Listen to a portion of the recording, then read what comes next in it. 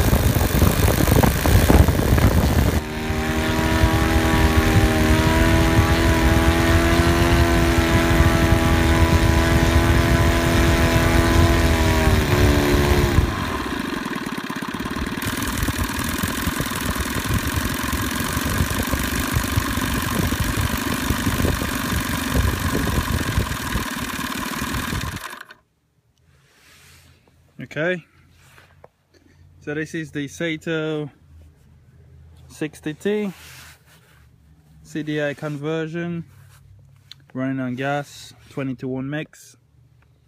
The prop is on the big side. It's a 14/6, so you can see the top RPM I'm getting is 5000 on the top end. And if my hand is quite steady, you could get it down to 1200 on the idle. This is a Lotto engine, 60 size. I haven't used the, as you could see, the exhaust pressure on this setup. When you're setting up on the plane, you could do that if you want. I just decided to run it without it because the tank is right in line. So that's, and the ignition I'm using is a standard twin ignition. Works with a normal 2-cell LiPo. You don't need any regulator for this ignition.